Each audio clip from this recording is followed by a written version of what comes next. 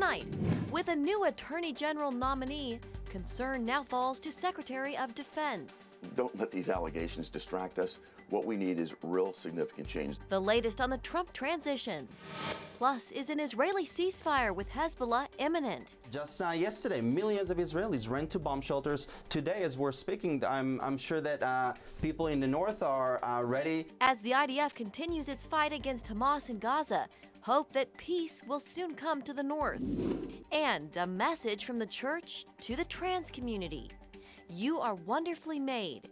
How a ministry is helping children and their parents struggling with identity. All this and more tonight on Faith Nation.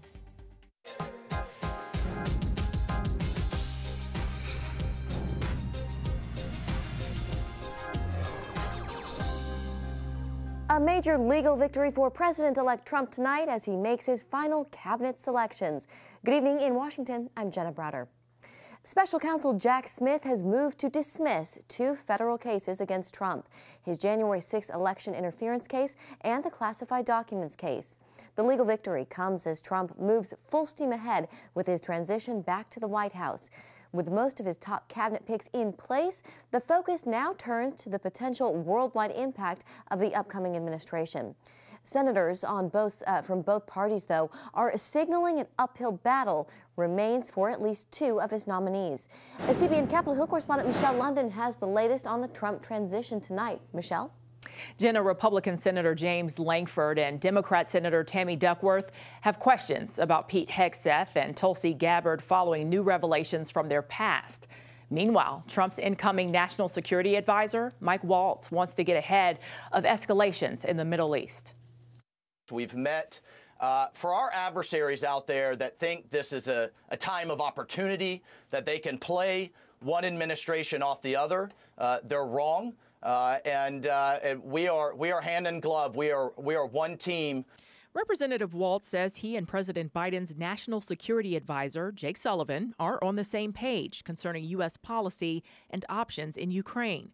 Waltz telling Fox News Sunday they're working together to bring both sides to the table while emphasizing Trump's desire for the conflict to end quickly. We need to bring this to a responsible end. We need to restore deterrence, restore peace, and get ahead of this escalation ladder rather than responding to it. He also praised Israel and Prime Minister Netanyahu for recent military operations, saying Iran is incredibly exposed. Still on Capitol Hill, support for key Trump cabinet choices like Tulsi Gabbard, his pick for Director of National Intelligence, is questionable. I do think that we have a real deep concern whether or not she's a compromised person. Illinois Senator Tammy Duckworth citing Gabbard's trip to Syria back in 2017, which the former Democrat described as a fact-finding mission. Oklahoma Senator Markwayne Mullin rushed to Gabbard's defense. If she was compromised, if she wasn't able to pass a background check, if she wasn't able to do her job, she still wouldn't be in the Army. Trump's pick for Defense Secretary Pete Hegseth faces continued scrutiny after a police report revealed a woman accused him of sexual assault back in 2017, although he denies those allegations and charges were dropped. Republican Senator Joni Ernst told Politico the claims are worthy of a discussion. Others say they'll focus on his talent. Don't let these allegations distract us. What we need is real significant change. And Trump's team also decided to forego FBI background checks for cabinet nominees, which bypasses a traditional step. The president-elect also wants Dr. Marty Makary to lead the FDA. Makary, a surgeon and author, opposed vaccine mandates during the pandemic. Jenna? All right, Michelle, thank you. And CBN News senior White House correspondent Kelly Wright joins us now from the White House. Kelly, let's start with Special Counsel Jack Smith moving to dismiss those 2 federal cases. What does this mean for the incoming Trump administration, and what's next? It's a big deal for the incoming president and his administration, who'll be able to go into his inauguration day free of any legal woes. Here's what Stephen Chung, the Trump communications director, stated today on the heels of this news. He says the American people reelected President Trump with an overwhelming mandate to make America great again. Today's decision by the DOJ ends the unconstitutional federal cases against President Trump and is a major victory for the rule of law. The American people and President Trump want an immediate end to the political weaponization of our justice system. and we look forward to uniting our country. Jenna? What does this mean for January 6th, the attack, and how Americans view it nearly 4 years later? So let's take you back to the January 6th committee that met here on Capitol Hill as they talked about what unfolded on that day. Representative Zoe Lofgren speaking today on a published report stating that she, as a former committee member, she's disappointed in this move that Jack Smith has made. However, you have Senator Tom Cotton of Arkansas, a Republican who is a staunch supporter of President-elect Donald Trump, stating the Jack Smith cases will be remembered as a dark chapter of weaponization. They never should have been brought. Our elections are decided by voters, not by fanatical, deranged liberal lawyers like Jack Smith. Jenna? Yeah, Kelly, what does this mean for some of the other nominations for Trump, especially Pam Bondi, who's up for Attorney General? That's a very good question. Pam Bondi, of course, has been a strong supporter of the president-elect. She has stood by his side. She has appeared on television in the past, on Fox News, and she stated there that this is a situation where prosecutors have to be prosecuted and investigators have to be investigated in order to remove the DOJ from the deep state. So it remains to be seen how she will handle this if she is able to sail through those confirmation hearings to become President Trump Attorney General. But remember, she's the attorney for all American people. So let's see what happens in the future. Yeah. All right. January will be here before we know it. Kelly, thank you. Kelly Wright, senior White House correspondent at the White House tonight. Thank you, Kelly. In the Middle East, Israel is close to reaching a ceasefire with Hezbollah. Israel's security cabinet is expected to greenlight the deal tomorrow. The draft proposal includes a 60-day period during which Israeli forces would withdraw from southern Lebanon and Hezbollah would remove its heavy weapons north of a key river. We believe that the trajectory of this is going in a very positive direction. But again, nothing is done until everything is done. Nothing's all negotiated till everything is negotiated.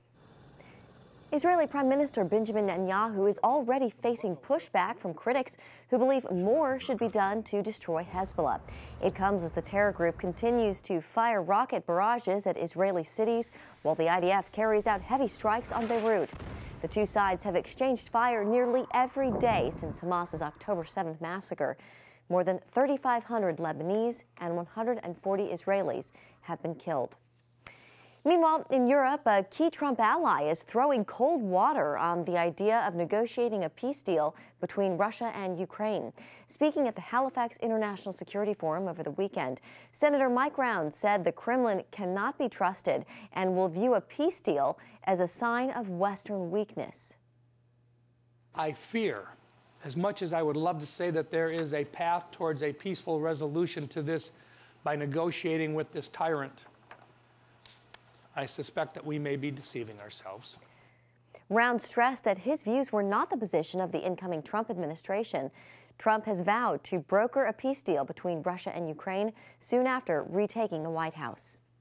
The Middle East and Ukraine will be top of the agenda at this week's G7 meeting. It comes as world leaders face mounting pressure to advance diplomatic efforts before Trump returns to the White House.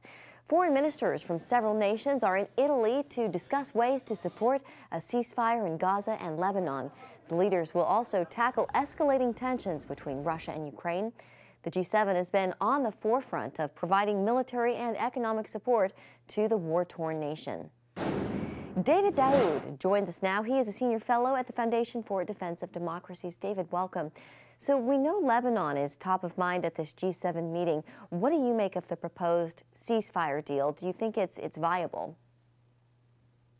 Thank you for having me on. Well, it depends on what you mean by viable. Can it be reached? Can it be agreed to? There's always a possibility. Is it a good deal? I don't think so. I think that the deal contains many gaps that repeat the underlying mistakes that led to Resolution 1701's failure, namely an overdependence upon Lebanon and Lebanese actors to restrain Hezbollah to fulfill their obligations under international law when Lebanon has demonstrated that it lacks both the ability and the will to enforce its sovereignty and to restrain Hezbollah. David, we're talking about a ceasefire between Israel and Hezbollah, but could that potentially set the stage for a ceasefire in Gaza down the road? There is a possibility. I mean, Israeli military operations are continuing in the Gaza Strip. Hezbollah has stance from the outset of this conflict has been that it will continue attacking Israel until a prior ceasefire is achieved in Gaza.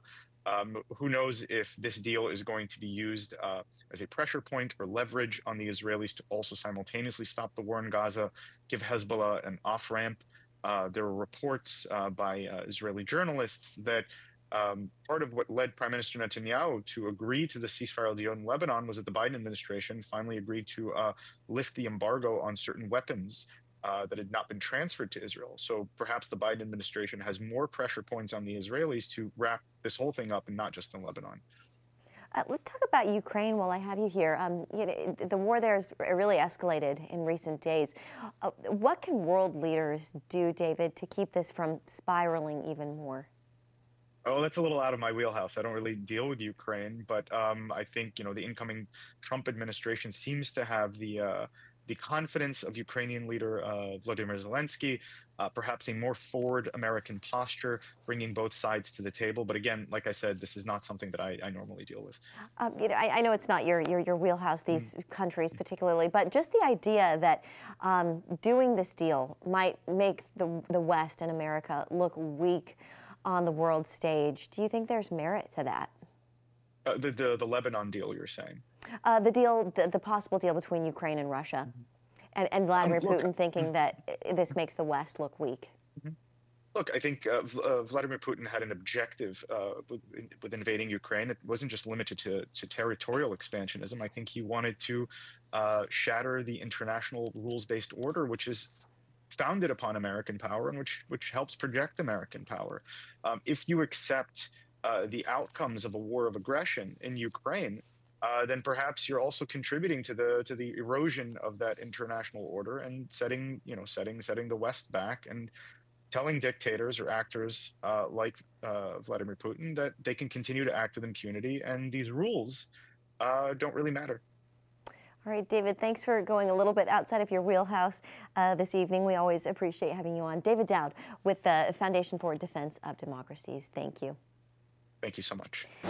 Coming up, politics at the Thanksgiving table, how to navigate difficult conversations with your family this holiday. Welcome back. Thanksgiving is traditionally a time for family celebration, but anymore, as many of you probably know, politics can easily get in the way. After another divisive election season, many gatherings will try to keep that subject off of the table this year.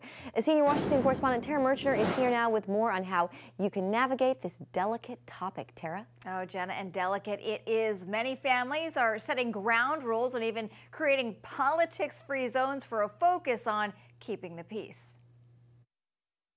Thanksgiving, a time for turkey, football, he's got it, touchdown, and family. Hanging out with our kids and teaching them how to be thankful and not finding ways to argue. Get them out. And this holiday, after one of the country's more contentious elections, many families are seeking to ensure a peaceful gathering by leaving political debates behind. Because people are very polarized about what they think is going to happen and people wishing terrible things upon other people based on how they voted. This approach is also part of a growing trend. In 2023, 60% of Americans said they avoided political discussions at holiday gatherings.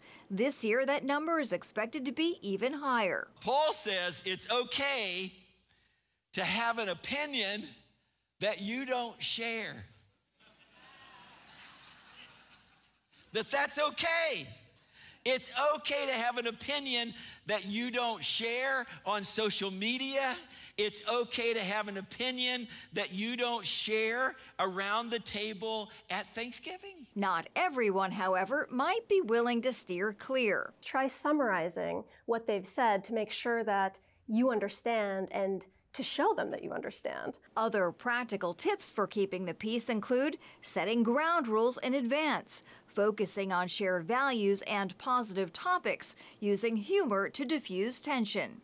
And for those who can't resist the temptation to debate, sometimes it's best to approach the conversation like a reporter. like somebody who's just curious to learn, to think, where did you get that information from? Is there anything I could say that would help you see this issue differently? All right, so whether politics makes the cut or not, the Thanksgiving table remains a symbol of togetherness, something we can all be thankful for. And for those still worried about potential clashes, another piece of advice is to have a word or a phrase ready to signal the need for, well, a timeout. Maybe Jenna like cut the pie or stuff the bird. Or pass the gravy. All right. Tara, thank you. Up next, a powerful message from the church to the trans community. How one church is helping bridge the gap.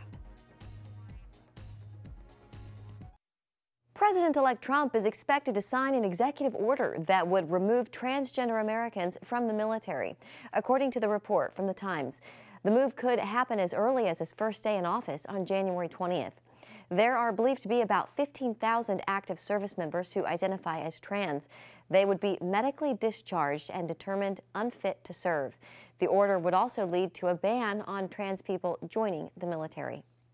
Well, churches are now starting to address the transgender crisis. I spoke to one pastor in Northern Virginia, right outside of Washington, D.C., who's teaching on the topic and forming a support group for parents. My question is, how do you plan on addressing the transgender issue in women's sports? It's an issue almost no one really discussed 5 years ago. Redefined the term women. But today is impossible to ignore. LGBTQ issues have become a major issue this election cycle, particularly transgender rights. The transgender crisis affecting an estimated 1.6 million Americans. The issue now so common, pastors are weighing in. Culture doesn't set the tone for truth here, that the Word of God sets the tone. Marty Baker is the senior pastor at Burke Community Church in Northern Virginia. As gender ideology began to surface in 2017, 2018, began to be infiltrated into the school systems, taught to children, that type of thing, well, by definition, you started having parents wondering, what is this? He chose to focus on the issue in his doctoral dissertation and consistently teaches on it from the pulpit. We've taught them a lot about the information of it, or the apologetics of it, how to defend, how to push truth as opposed to error, those types of things. So they're very educated on that. But what do you do with all the life stories? And there's lots of those. The life stories. Pastor Baker says those life stories came up during a church women's retreat. More than 100 women had questions and needed wisdom. And I think a lot of churches 5 years ago weren't talking about this, but it's the last 5 years has seen such an acceleration. I think it's time for churches to be teaching more on the topic. Ed Stetzer is the dean at Biola University's Talbot School of Theology. He says Christians need to speak on this issue in a biblical way that's filled with grace. He sees a big opportunity for the church here. So I think this is an opportunity for the Church of Jesus Christ to actually put forth a beautiful image of sexuality and gender that actually I think will call to people who are living in a confused and we're all in a broken world, but just unsure about those things. Well, let's say here the Bible gives us a path. We want to walk with you on that path. Church member Dr. Susan Ashton Lazaro deals directly with teens on this path as a pediatrician. I will say that thankfully the number of children presenting with gender dysphoria has decreased in the past couple of years, which is truly encouraging.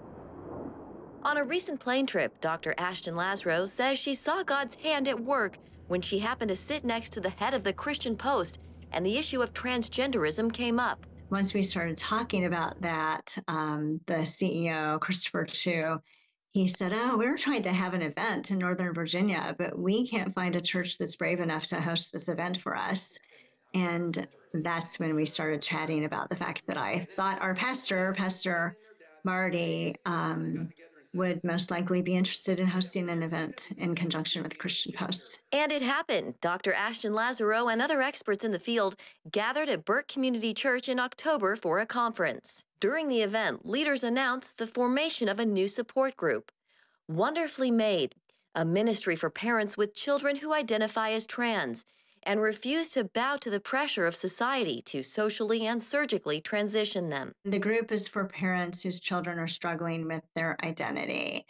And our aim is to walk in prayer and support and grace with these families to help them feel that they're not alone. Psalm 139, verse 14 talks about God makes you individually. So if God made you, then by definition, he didn't make a mistake.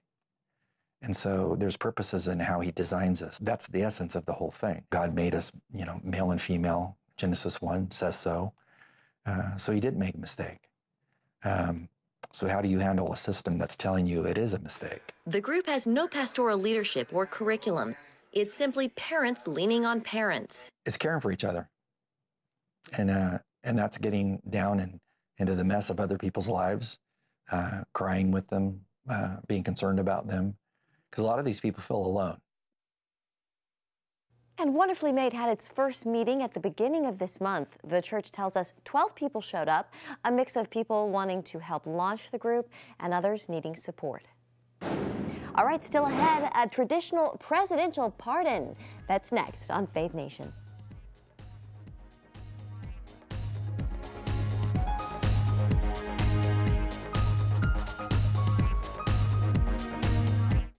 Download the CBN News app, 24/7 news from a Christian perspective at home or on the road.